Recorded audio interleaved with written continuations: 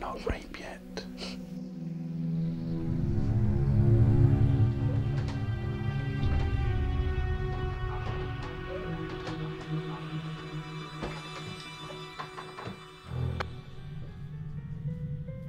In other news today, 19-year-old Shannon Taylor from South Harrow is still missing after she disappeared over 2 weeks ago.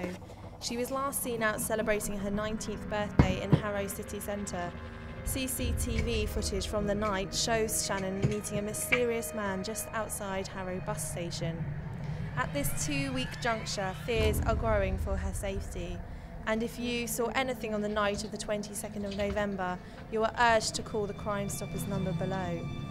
We now go to Rebecca Hampton, reporting from Harrow College, where Shannon was taking... Will you be quiet? I'm trying to listen to the news.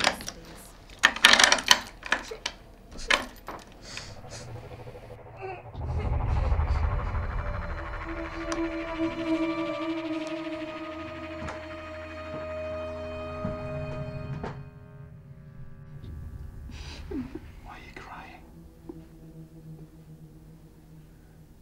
You're famous.